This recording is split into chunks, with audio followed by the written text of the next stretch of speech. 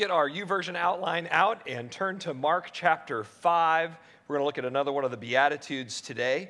And I've been having a great time with this sermon series titled Upside Down, looking at each of the Beatitudes. Some people sometimes wonder, why are the Beatitudes written differently in the text of my Bible? And I had someone actually ask me this question this week. So you're reading through the book of Matthew, and most of the text is in paragraph format. But then you get to the Beatitudes and you think to yourself, why are they indented like that? Why does it have those funny indentations? Well, here's why. Go back to Psalms or go back to Proverbs and you'll see that poetry in the Bible is written slightly differently because there are stanzas and there are like verses of poetry.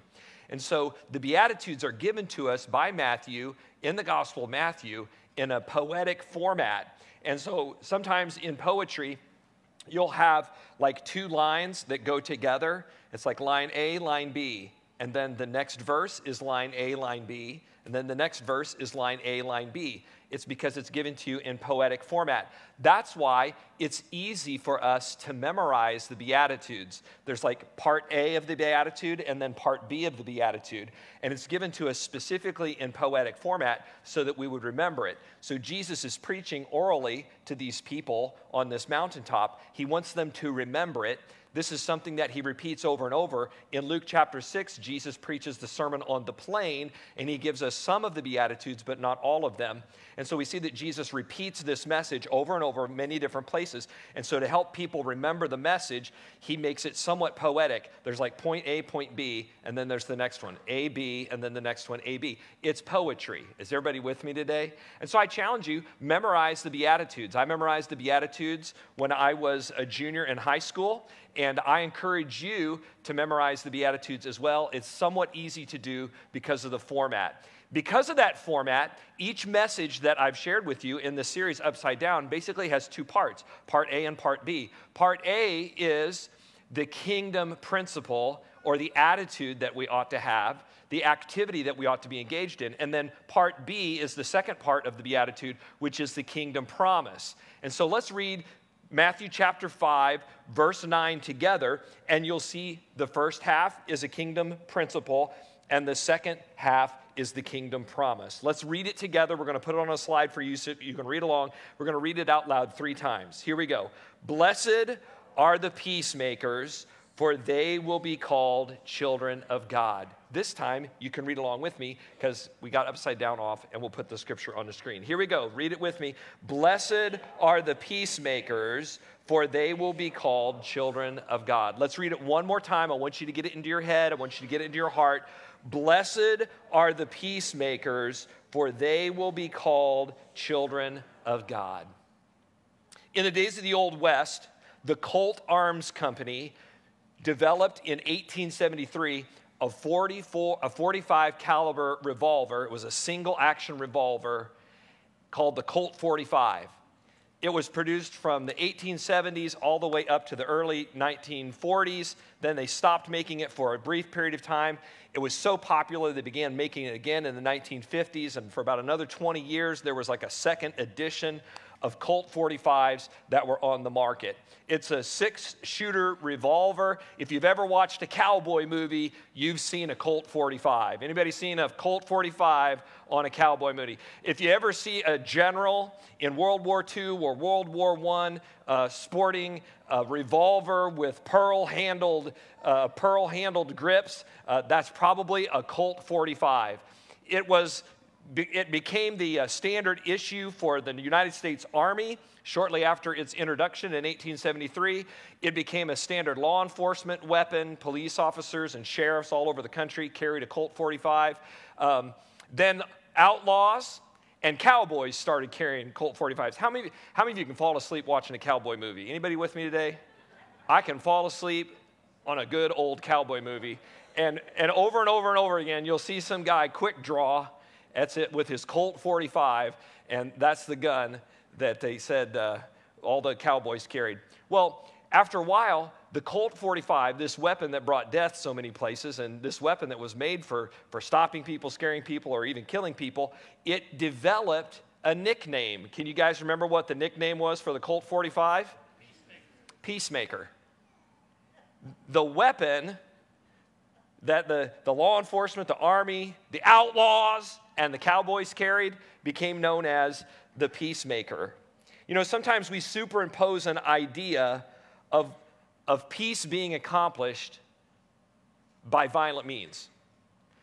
We think that if we've got a bigger weapon, that we can gain peace. We'll have peace, and we'll have it our way, because I carry a bigger stick. That's the way Americans think, isn't it? And it's that kind of thinking that ultimately got us into the Cold War. How many of you are old enough to remember the Cold War?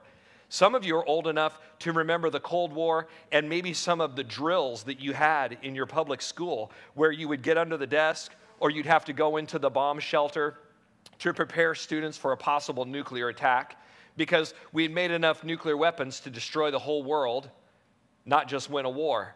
And we thought, the more weapons we have, the more likely we will have peace. That's kind of confusing, isn't it? And we will sometimes superimpose an idea of making peace that really doesn't bring peace. Jesus said, "Blessed are the peacemakers, for they shall be called sons of God." When we hear about peace today, sometimes we think about international affairs. We think about peace between nations. We think about a lack of war. I have a friend who is in the Air Force, and he just said last week in a conversation we were having, "I'm so grateful that we're in a time of peace. It makes my job a whole lot easier."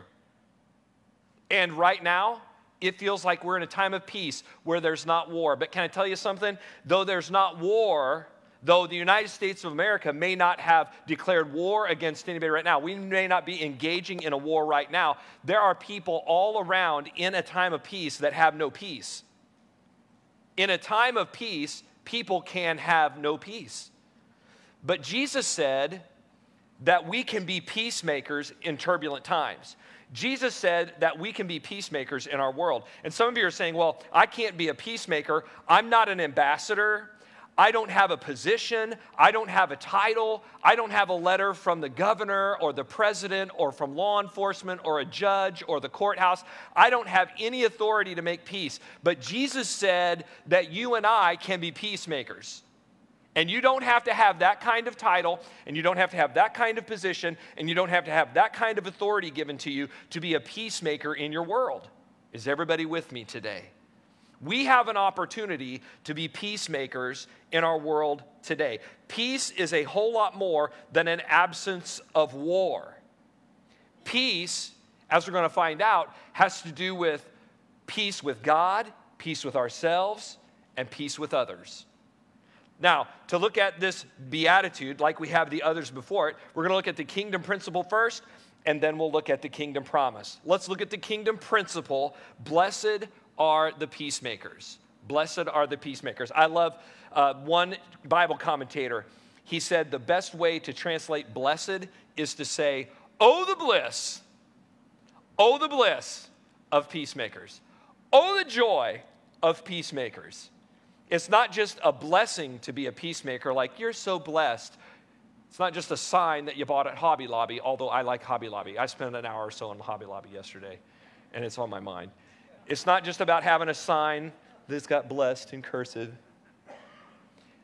Blessed is this state of exuberant outburst of joy. Oh, the bliss. Oh, the joy. Oh, the excitement of a peacemaker. And what is peace? In this passage, there are a bunch of people listening to Jesus preach, and most of them are Jewish people. They're all from Galilee. They're gathered around Jesus on this hilltop, probably a grassy hilltop. They've all sat down to listen to him speak. And most of them, being Jewish, have an idea of what peace is. They have a concept of peace. Jewish people in those days would greet one another with a common greeting, shalom, which is the word peace. So when you would go to shake hands with somebody or greet them in the marketplace or meet them along the road, you would touch hands and say shalom. Shalom. It was an offering of peace to that person. This word shalom was so important in the Hebrew culture. So when Jesus said, blessed are the peacemakers, most of the Jewish people that are listening to Jesus, the Jewish theologian and Jewish Son of God, they get an idea of what peace is in the Jewish mindset. And it is this word shalom. The word peace is still used in the regular greeting in the Middle East today. When Arabic people greet one another, they greet one another with the word peace, salam, which is very similar to the Hebrew word shalom. And it's the same concept. So what does shalom mean? In Judges chapter 6, verse 4, Gideon, the farmer turned warrior, builds an altar to the Lord to give thanks to God. And he builds an altar, and he called the altar, "The Lord is Peace." It's in that passage of Scripture that we receive the redemptive name of God, Jehovah Shalom. It's that word peace. It's such an important word. Not only is it the word that they greet one another with, but it's one of the words that describes the nature and the person of God. It's one of his redemptive names, Shalom. So what is this shalom kind of peace? Well, number one, shalom is inner peace. So when I greet someone and I say shalom, I'm saying I want you to have inner peace. I want you to be okay on the inside. I want you to be at peace on the inside. It's inner peace. Number two, it's personal welfare. I want you to be doing well. I want things to be going right for you. You have enough clothing, you have enough food, you have a job, things are going well in your family. It's just personal welfare. I want you to do well. I want you to be above average and be satisfied with where you are in life. Number three, it's physical soundness. Shalom means I hope you're healthy. When you sneeze and there's a German person nearby, they'll say Gesundheit, which is good health. And so shalom carried with it this greeting that says, I want you to have inner peace, I want you to be doing well, and I want you to have good health in your body. That's part of peace in shalom. And then the last part of peace in the word shalom is success. And there are some places in the Old Testament where the word shalom is actually translated success. I want you to have success in your venture. In some of the Old Testament historical books, the word shalom is translated as success or successful. And so this word shalom is loaded with a bunch of meaning. Is everybody with me today? And when Jesus said, blessed are the peacemakers, many of the people listening to him immediately thought about the Jewish concept of peace, shalom. But I want you to see the second thing about this word, peacemakers. The Greek word that Matthew uses to write the story in the book of Matthew has some different connotations. The first audience on that mountainside listening to Jesus speak probably thought about peace in Jewish terms because they were Jewish people. They thought shalom. But when Matthew wrote it down, he wrote it in Greek, and the Greek term is used in every New Testament book of the Bible. If there's one word that shows up all over the New Testament, it's this Greek word for peace. It shows up 88 times in the New Testament. Paul opens almost every letter with a prayer or a hope for peace using this Greek term. He says, grace and peace to you from God our Father and the Lord Jesus Christ, doesn't he? He desires that the church would have grace from God and peace from God. And what does this Hebrew word mean? Where is it used other places? Well, in the other places that we see this word used, we see that it means peace with God. A person can be reconciled to God and have this kind of peace in relationship with God through Jesus Christ. So when Jesus says, blessed are the peacemakers, this particular word, as it's used in other places in the New Testament, means that a peacemaker could be someone who is helping someone else have a peaceful relationship with God. Blessed are the peacemakers. Man, I can't think of a really turbulent situation where I could bring peace. But you know what? I can think of somebody who's away from God, who doesn't have peace with God, and I can help them find peace with God. That's a part of peacemaking. So this word is used over and over in the New Testament to describe peace with God.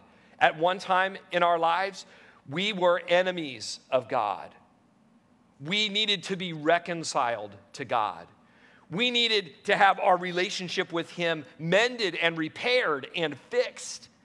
And because of what Jesus did on the cross, because of Jesus Christ, we can be reconciled to God and we can have peace with God. So first of all, it's peace with God. Here's the second way that this word is used over and over in the New Testament. It's peace with myself. Peace with myself. At the end of Romans chapter 7, Paul is writing about his condition before he was a Christian. And this is what he says about himself. He says, the things that I did not want to do. And the things that I wanted to do, I could not do. And then he said this like almost terrible thing. He said, "O wretched man that I am, who will rescue me from this body of death?" That's like severe, isn't it?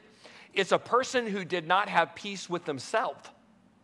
And all of us battle with temptation. All of us battle with some inner things that are frustrating and difficult. Some things maybe that we don't want to do. Some ways that we don't want to respond. Some things that we don't want to say. Some facial expressions we don't want to make. We wrestle with those things on the inside.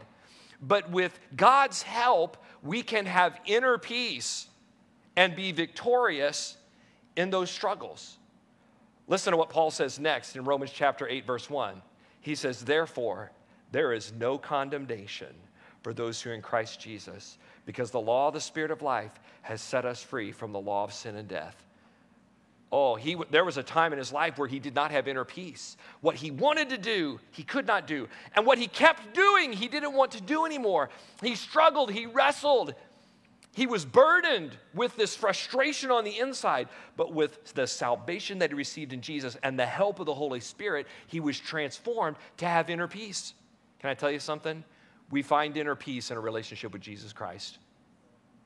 We find inner peace in a relationship with Jesus Christ. God wants you to have inner peace today. God wants you to have inner peace today. Some of you are looking at me and maybe you're thinking, you have no idea what I'm going through, Pastor. You have no idea why I don't have inner peace today. No, I don't. But I'm telling you, there's a God who loves you, and there's a God who knows, and there's a God who understands you. And he understands you psychologically, he understands you biologically, he understands you spiritually, and he is a God who can give you inner peace. He's a God who can give you inner peace. That's not in my notes, but I felt like the Holy Spirit needed somebody to hear that God has peace for you on the inside. That war that's been going on the inside, he can bring peace. So this word, this Greek word means peace with God. Other times it's used to talk about peace with myself. And then the last way that this word is used in the New Testament is used to describe peace with other people. Peace with friends. Peace with family members, peace with coworkers, peace with your neighbors, peace with people. We can have peace with God, I can have inner peace, and I can have peace with others. I can have personal welfare, I can have success, and I can have physical soundness. God wants you to have peace. Is everybody with me today? God wants you to have peace today, and he wants to give you peace. Blessed are the peacemakers. Now, here's the next thing I want you to see. We've talked about the word peace, but let's talk about peacemakers. Because Jesus takes the word peace and he mashes it with a word for make or create or develop. And so Jesus says, blessed are the peacemakers. Watch this. Jesus didn't say, blessed are the peace lovers. He said, blessed are the peacemakers. There's a lot of people that want peace. There's a lot of people that might value peace. There's a lot of people that are looking for peace. But the people that are going to be blessed, according to this scripture, are the people that make peace. It's like the person that will work for it. It's the person that will bring it to a situation. It's the person that will introduce it in a time of conflict. It's a person that will change the atmosphere with their attitude and the presence of the Holy Spirit in their life. That's a peacemaker. It's not just a person who wants peace. Everybody wants peace. But Jesus said, blessed are those who make peace. That means we need to be active and there's something for us to do. Is everybody with me today? Yeah. Blessed are the peacemakers. A peacemaker is a leader. A peacemaker is a leader. A peacemaker cares enough about other people, really cares, to confront. Some people just like to confront, and they're argumentative. That's not always peaceful. Somebody say amen. Some people are just argumentative. But I'm talking about a person that's a peacemaker, and they care enough to confront. There's actually an old book written back in the 80s or 90s called Caring Enough to Confront, and it's a pretty interesting read. So a peacemaker is a leader. A peacemaker is a person who cares enough to confront. A peacemaker is a person who breaks down barriers between people. Breaks down barriers. Barriers of hatred, barriers of dislike, barriers of wealth and economic station. Well, I can't be friends with them. They are rich and have those kinds of clothes. I can't be friends with them. They don't look like me. It's a person that breaks down racial barriers. That's a peacemaking person. A person that breaks down the barriers that we've created between people. You know, there's this outline at Bible.org, and I've just had to put this in my notes so you know where I got it from. But just in studying and getting ready for the message, I came up with this outline of ways that we can be peacemakers. And it was so good, I was like, you know what? I may have found it on the internet, but I'm actually going to use it. How many of you are like, man, those pastors, they find their sermon on the internet. That's no way to hear from God. Well, can I just tell you something? Studying and looking up something on the internet, I found this list, and I had to change some of the wording just a little bit, but this is so practical, and it's so good. I just got to give it to you today. Listen to this list of ways in which we can be a peacemaker. It's like tips for being a peacemaker, and they're really practical. So you guys ready for practical? Yes. Here's some practical ways to be a peacemaker with the Lord. Number one, continually get rid of sin in your own life. You want to be a peacemaker? You got to continually get rid of sin in your own life. It's no wonder that the beatitude before this one is, blessed are the pure in heart, for they'll see God. Being a peacemaker follows the pure in heart beatitude. Let's get rid of sin. Sin always destroys. Sin never brings peace. Amen? Sin always destroys. Sin never brings peace. So get rid of sin in your heart. Get rid of sin in your life. You want to be a peacemaker? Then maybe you'll have to get rid of some arrogance and add some humility.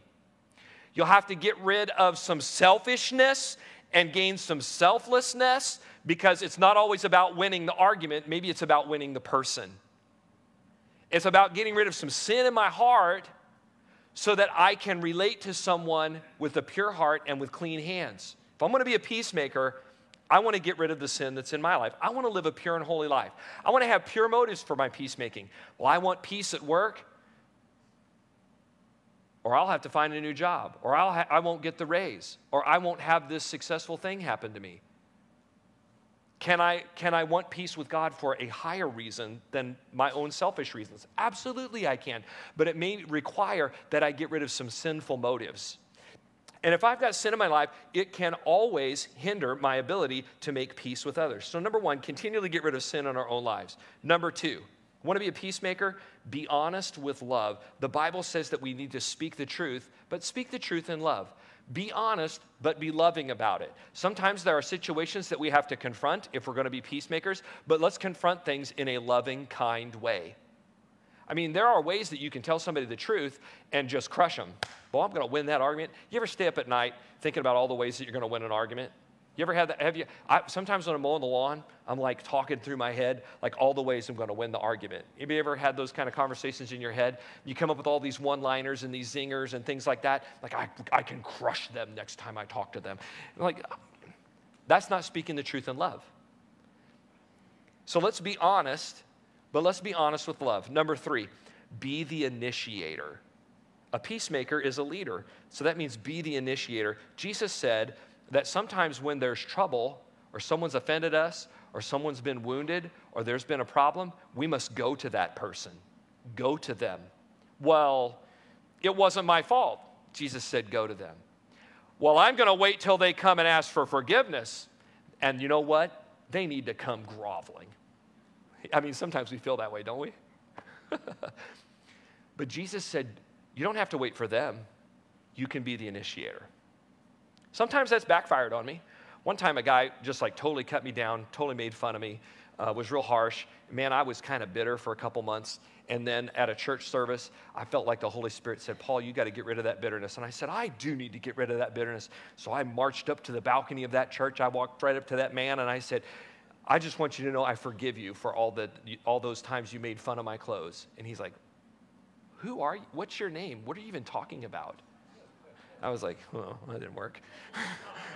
and he walked away. I was like, oh, no, man. And I thought, now he thinks I'm a nut because he doesn't even realize how bad he hurt me. And I've been carrying all this wound. And when I go to approach him and do something about it, I kind of went with like this arrogant, I'm right, you're wrong attitude. And boy, it just totally backfired. It's a bad deal. But sometimes we've got to be the initiator and be honest with love and be careful as the initiator when we go and approach that problem where there's trouble. Jesus said we should be the initiator, but we got to initiate right. Is everybody with me today? So 1, continually get rid of sin. 2, be honest with love. Number 3, be the initiator. Number 4, listen more than you speak. Listen more than you speak. James, the book of wisdom in the New Testament, tells us this. Be slow to speak, slow to anger.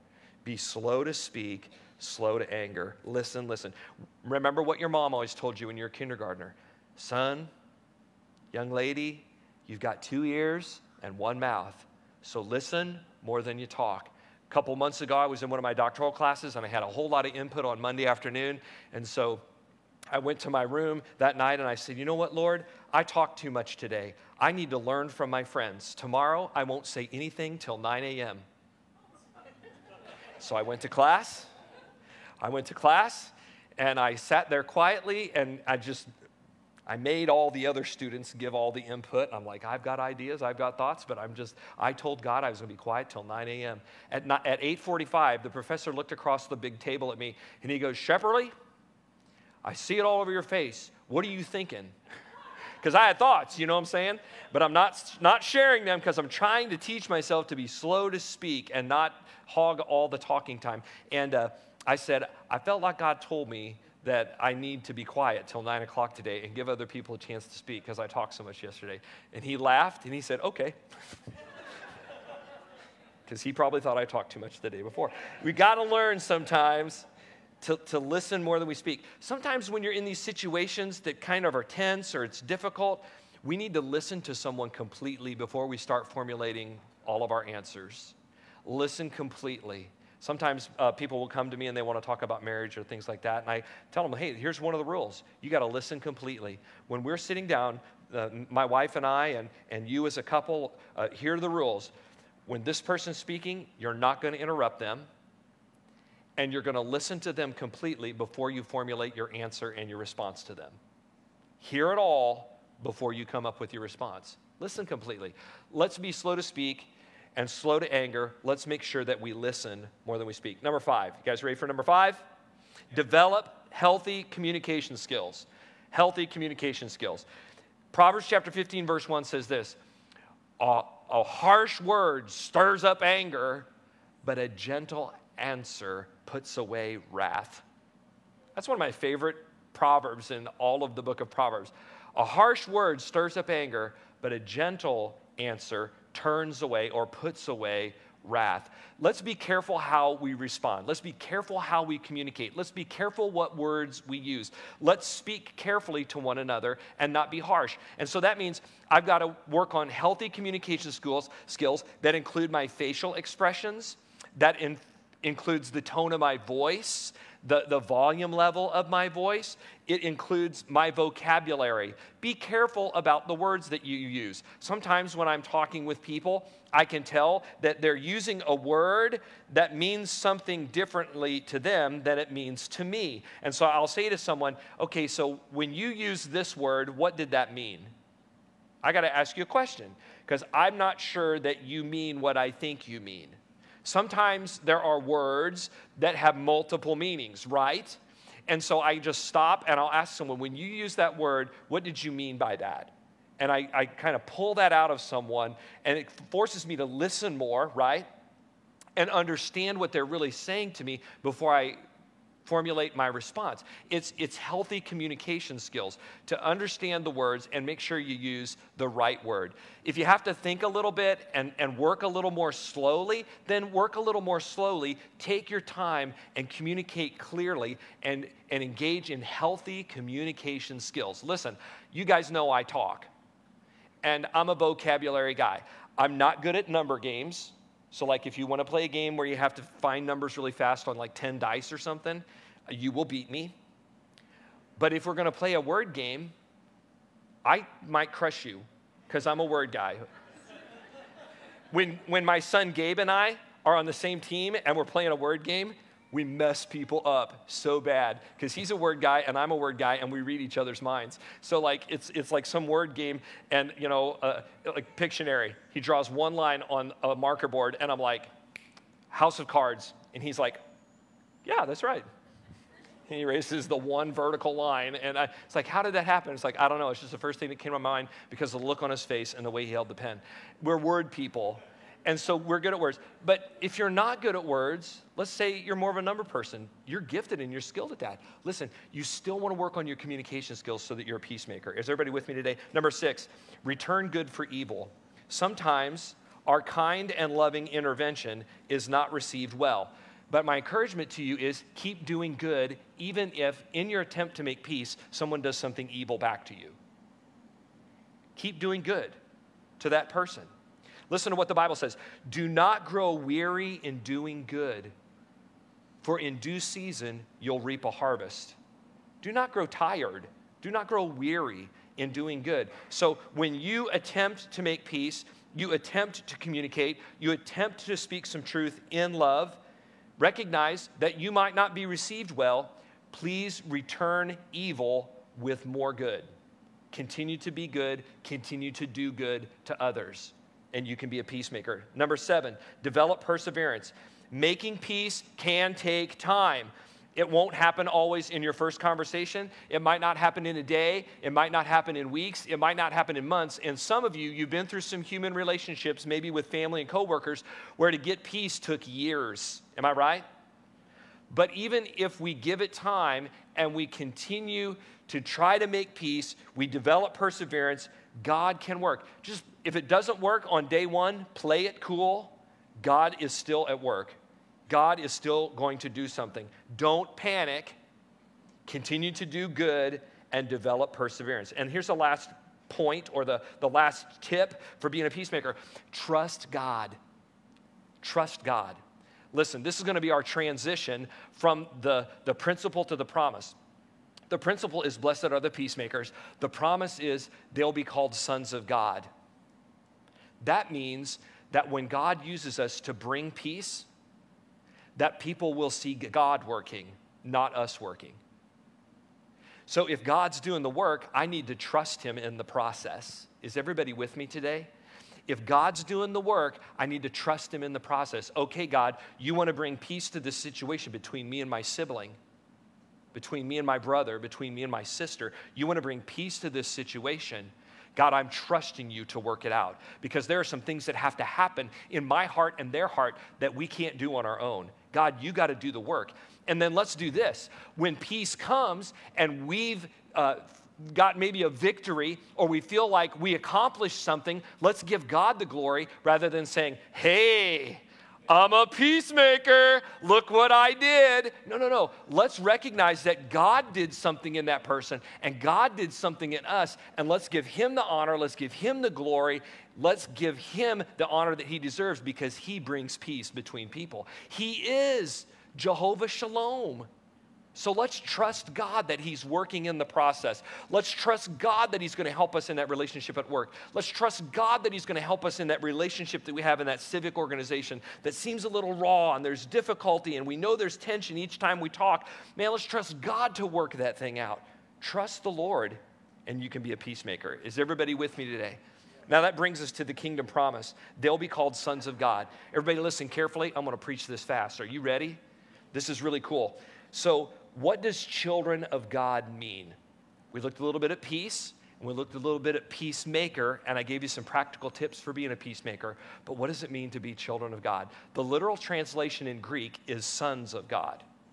Now, sometimes when we read things in the Bible and it uses male terms like sons of God, we think, does that mean the Bible's leaving the ladies out? That's not the case here. I think it's appropriate to translate this children of God. But here's what I want you to understand about what it means to be children of God in this particular sense. There's a metaphorical statement that's made here when the writer says sons of God. And let me show you some other places where this sons of is used in Scripture.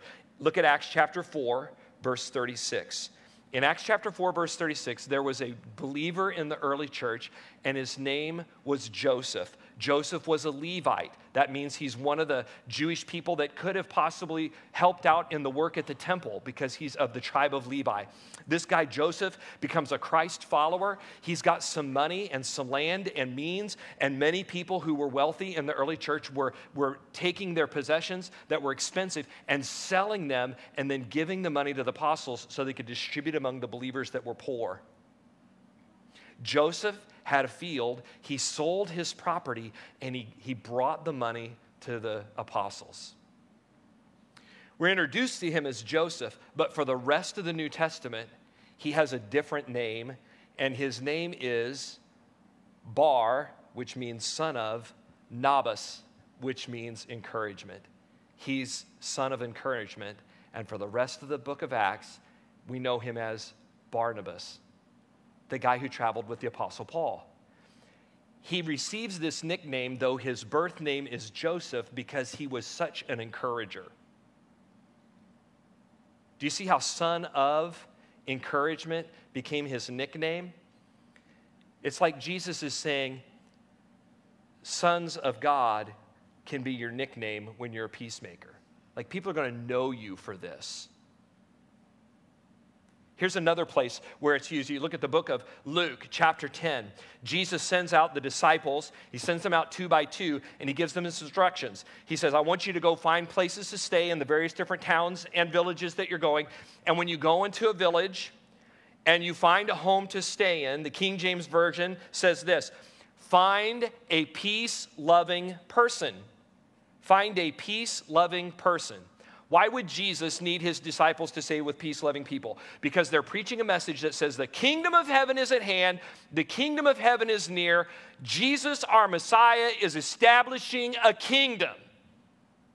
Well, there are some people that live in this region that are political zealots, and they are ready to establish a kingdom that will rise up and throw off with military might and political intrigue the Roman Empire that's been ruling them. Jesus is saying, I don't want you to go stay with the political zealot because that won't move the gospel of the kingdom forward. Jesus is like, I got enough problems like that already. Don't go stay with somebody that's going to make a fuss in the community and make the gospel of the kingdom, which is a message of peace and love and mercy and grace from God, something that's political and military in its orientation. He's like, find a person of peace.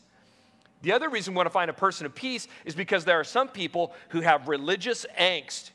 They are against worship at the temple. Like the people that wrote the Dead Sea Scrolls, the Essenes, they were so against the activity at the temple because it was a bunch of merchants, and even Jesus turned over the tables of the money changers in the temple because he's like, you've made this house that should be a house of prayer, a den of robbers. And so these Essenes that lived out by the Dead Sea, they're like, we won't even go to the temple even though we're Jewish. And he's like, look, don't stay in a house with somebody that's a religious zealot either. I need you to find a person that is a person of peace, a peace-loving person. And so here's the literal translation. The peace-loving person is a son of peace. Son of peace. It's a little phrase in Greek that means this is the character and nature of the person. Son of encouragement, son of peace. Listen, peacemakers are going to be known as sons of God, using that same metaphor. And you could be a host in the home that's a lady and be a person of peace, or a man and be a person of peace. You could be an encourager and be a son of encouragement and be a lady or be a man. And listen, you can be one of the sons of God. You can be a man or you can be a woman. But it means that in your peacemaking work, people see God in you. Can I remind you today that you are most like God when you do what God does? And let's bring it home a little bit more human. You're most like Jesus when you do what Jesus did. And Isaiah chapter 9, verse 6 says that Jesus is the Prince of Peace. Paul said it this way. He said, Jesus, he is our peace, and he has broken down the wall of separation. We're most like Jesus when we do what Jesus did, and Jesus was a peacemaker. And so he uses this phrase, you'll be called sons of God. People will see God in you. Now, my goal is not to show off and be like God. My goal is to please God and be like God. Amen? I want to be more like him because I love him. I want to be more like him because he's so good. I want to be more like him because he's so full of love. I want to be more like him because he's so full of truth and grace at the same time. Jesus is the Prince of Peace, and here's the cool thing. You can take part in his peacemaking work, and people will recognize God in you when they see that peacemaking work being accomplished through you. Is everybody with me today? And being called sons of God, sometimes the blessings that follow in the Beatitude sounds like things we're really going to get something great out of, like blessed are the meek, they'll inherit the earth. And people are like, oh, I'll take more land. Right? This one isn't about having more land or stuff. It's about being more like God. It's about being more like Jesus and letting Jesus shine through us. I'm going to invite the musicians to come to the front, and let's stand to our feet. Let's pray. And then we're going to take the next few moments of this church service and pray. Our church services kind of function like this. In case you're kind of new to Livestream Church, here's how we do things. We worship. We come before the Lord with thanks and praise. Lord, I'm telling you today, every beat of my heart is focused on you right now. Every beat of my heart, I'm going to give you praise and worship. Jesus, you're the Lion and the Lamb. Thank you for being my Savior. I'm just worshiping Jesus for who he is. And then I'm going to think about what he did for me on the cross. And I'm going to just shout in victory that death was arrested and my new life has begun because of what Jesus did in me. We worship God at the beginning. Then we listen to a message from the scriptures and we look at God's word. And I hope that the Holy Spirit speaks to you even while I'm preaching. And then the last part of the service we're getting ready to enter into right now, we respond in prayer. We respond in prayer. It's time for you to make a decision. What will I do with this message? Will I become a peacemaker? Will I take the initiative? Will I take the risk? Am I willing to try? Am I willing to speak the truth in love? Am I willing to remove sin from my life so that I can make a difference in my world? Am I going to be a person that's a peacemaker? And we make some commitments in our heart, and we make some commitments in our minds, and then we pray about some circumstances that we face. In a few minutes, I'm going to ask the prayer team to come forward and the pastors to come forward, and maybe you're facing a circumstance that's just not peaceful, and you need a miracle from God. Some of you, you're facing it. Listen, you can be a peacemaker in your home, in your marriage. Amen? I can't be a peacemaker. I'm not an ambassador of the United States of America. I can't be a peacemaker. I'm not a court-appointed advocate. Listen, you can be a peacemaker in your home. You can be a peacemaker in the place that you work. You can be a peacemaker at your school. You can be a peacemaker in the lunch break room, in the lunchroom. You can be a peacemaker at your college. You can be a peacemaker in your neighborhood. And God's called us to be that kind of person. And we can be. Amen? And so maybe you're facing a situation that needs God's peace. We're going to pray. We're going to ask for God's help. And maybe you need some inner peace. We're going to pray. And we're going to ask for God's help. Amen? And God is going to help us. I can have peace with God. Isn't that good news? You can have peace with God.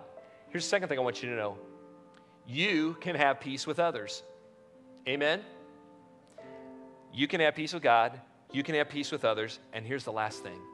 Because you're a peacemaker who can take Jesus into our world, you can bring peace to others with the gospel. Amen?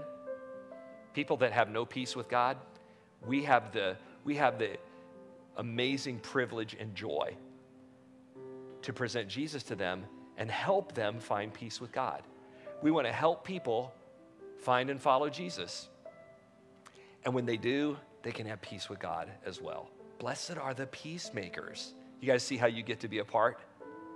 And I want people at Lifestream Church to bring peace to this world in so many ways. There's some other passages of Scripture that are in the outline, and you can study them later today if you'd like to look at some more Scriptures that really point us towards having peace with God, having peace with others, and then helping other people have peace with God. We've got some great Bible promises. I encourage you to read them. I want to invite the prayer team to come to the front. And